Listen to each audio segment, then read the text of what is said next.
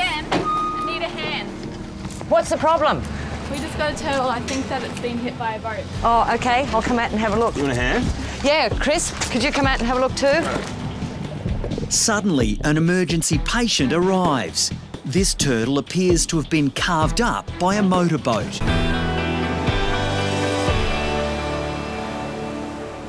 Chris is making a detour to catch up with some friends at the Cairns Turtle Rehabilitation Centre.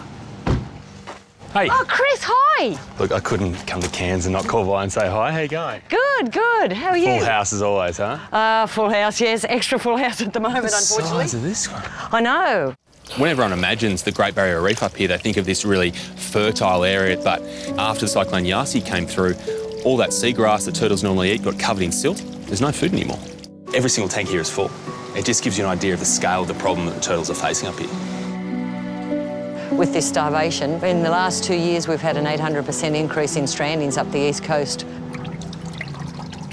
Now, I've got to ask, is Nellie still here? She's next door. Go and have a look. Right here? Right there. It's my girl.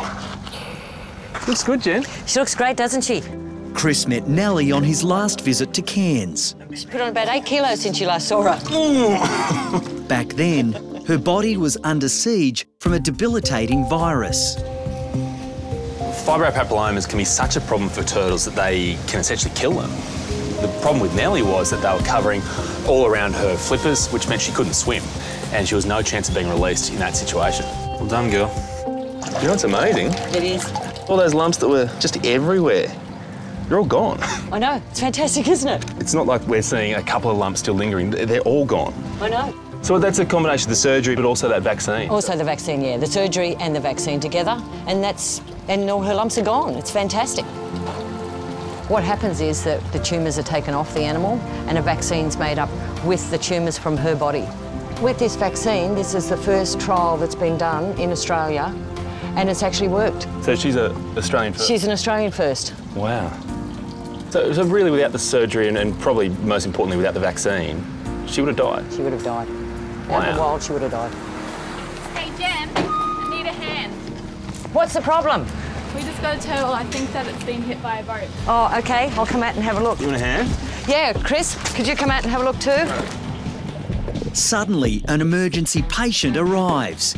This turtle appears to have been carved up by a motorboat. Got 2 big wounds there. No, she's alive. Where was she found? Yorkeys Beach, just in the bay. Wow, see, this one's moving when she breathes. So that's deep. I mean, her lungs are sitting right underneath here.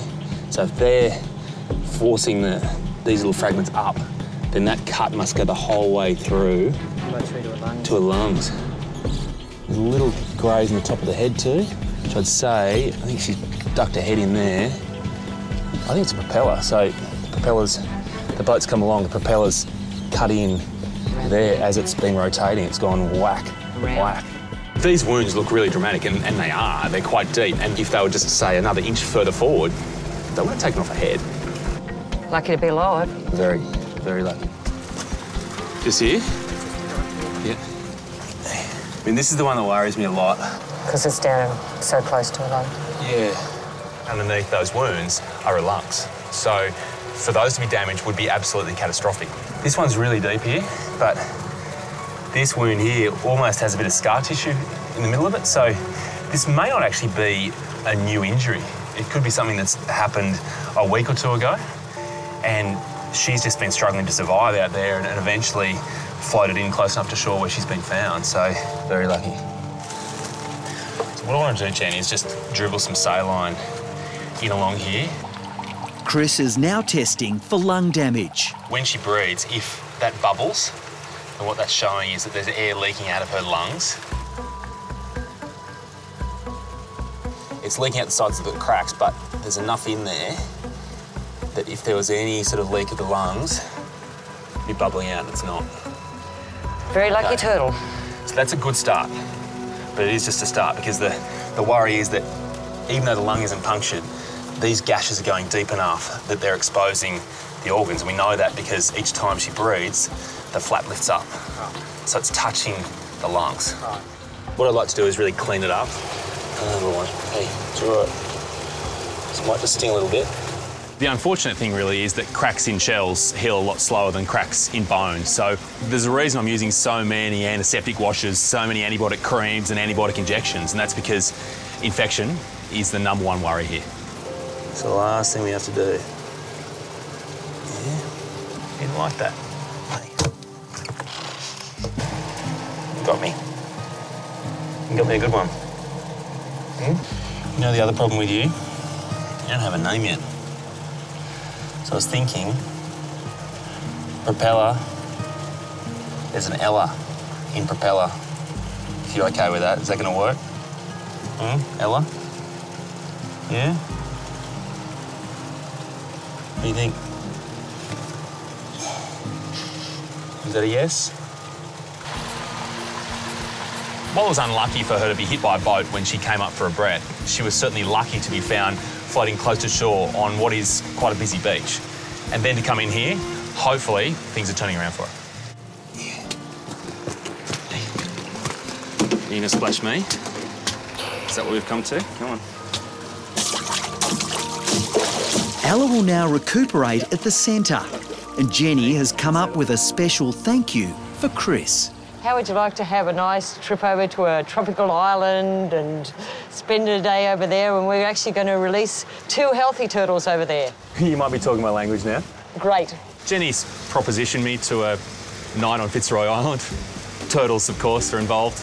But it's actually quite nice that I've seen so much of sick turtles now to actually see a turtle at the other end of the journey where they're being released. The happy part. It's going to be a nice change.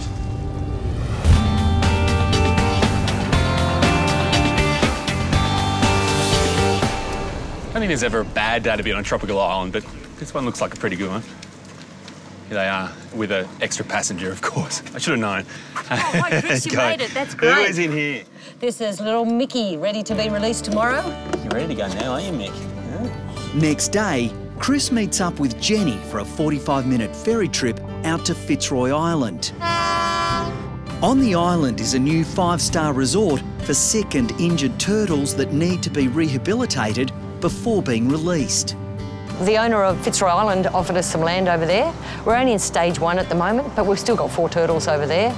It's great. We can increase the numbers, we can increase the amount of tanks, and so when we do get these mass strandings, we'll be able to take up to another 20 turtles. I woke you up, didn't I? You're an island man now. Come on. It's all right. You're ready to go now, aren't you? Actually, we're taking you on the journey, don't worry. Don't need to swim. Thank you.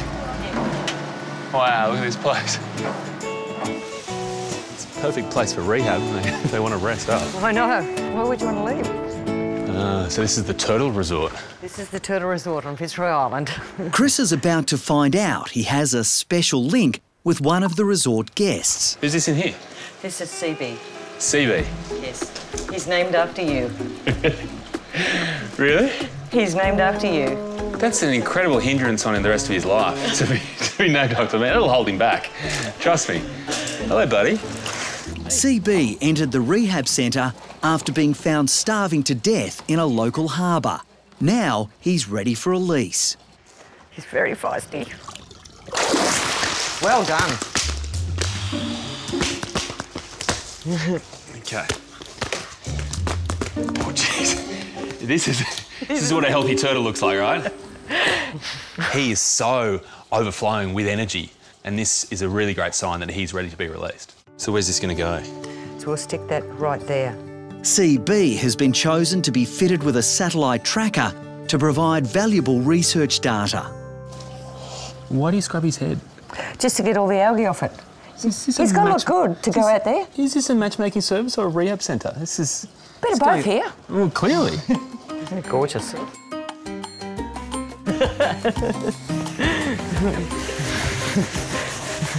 Feeling less like a vet and more like a beauty therapist with every minute that passes. I mean, we've had dermabrasion, some exfoliation. Any minute now, I'm expecting a layer of varnish to be put on as well. It's some cleansing, and then all of a sudden, there's filling going on. It does look good, buddy. Hopefully we can just keep him still for a while. All of this work that's going into what looks like beautifying CB's shell has a really important role, and that's to make sure this satellite tracker sticks on and stays on. It's like your own little backpack. That satellite tracker certainly looks big, but the reality is out in the ocean, the buoyancy of the water means it won't actually weigh anything. You won't even notice it's there. Next step's the fiberglass. It's just like putting a fin on a surfboard. I don't want to tell you how the last fin I put on a surfboard went. It didn't last for... How long do you want for this one? A year? Yeah, Chris, a year would be very good, actually. It lasted about a month, but this looks like a slightly better job. All right, that looks pretty good to me. There's no air pockets? No. Job done. With all that work done, we can now look forward to tomorrow and CB and Mickey getting released. Yeah, you know what? It's your last night in rehab. Tomorrow you go back home. Just don't act up tonight, all right? Because remember, with this tracker, I'm watching you. Yeah? Yep.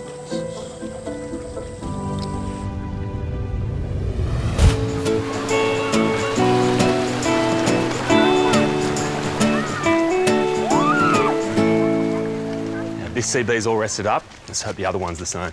It's a big day for Chris and the team from the Cairns Turtle Rehabilitation Centre. You're going to go today back out into the ocean. It's good. The finishing touches have been done to CB, including a coat of anti-fouling paint to stop algae and marine organisms attaching to his shell. Oh, wow. You guys haven't been here all night, have you? Yes. All night preparing him. You are looking prepped and ready for takeoff, let me tell you. It's a flash job on your back. He's definitely ready to go. There's no doubt about that. If there wasn't already enough excitement around the release, the fact that CB has this tracker means we're going to know exactly where he is. So he's from Mackay. Is he going to head back there? Who knows? Do you want to just check the tracker before we go, Chris? Yeah, that'd be great. Just got to wait for the satellite to go across before it beeps. Oh, that was one. Yeah. So it is working? It is working. Wow. So he's ready to go. It's a great feeling because it means that you've done your job. It means that, you know, all the volunteers that have helped and everybody get these animals well, it's able to go back into the ocean. Jenny isn't the only one excited by today's release. The words got round and everybody on the island will actually be down for the release today. Look, they've got a few friends, Jenny. Yeah, they have, haven't they? Jeez, popular. There's months and sometimes even over a year of hard work that goes in to providing this moment. And sometimes you don't even know they're going to make it through. But today, everyone gets their reward. The time's come now. Mickey is the first turtle to head back into the ocean. Ready? Off you go, all right? Good luck, mate. It's all yours, mate. The ocean's yours, mate.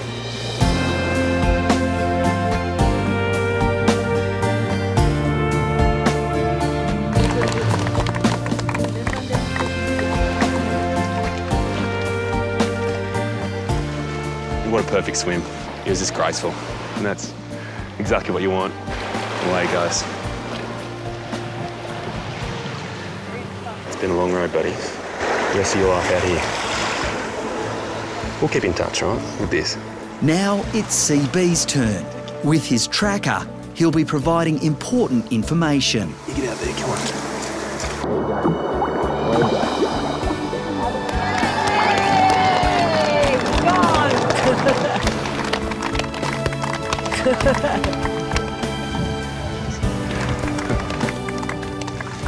Look at you. Are those little tears in your eyes? Well done. Congratulations.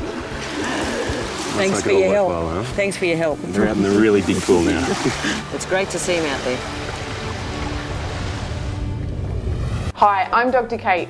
If you enjoyed this video, don't forget to subscribe to the Bondi Vet YouTube channel. Click on the screen now to continue watching more great content. And if you love Bondi Vet, go and support us by checking out Bondi Pet Marketplace at bondipet.com. You'll find a whole range of great Aussie pet products and services. We can't wait to see you there.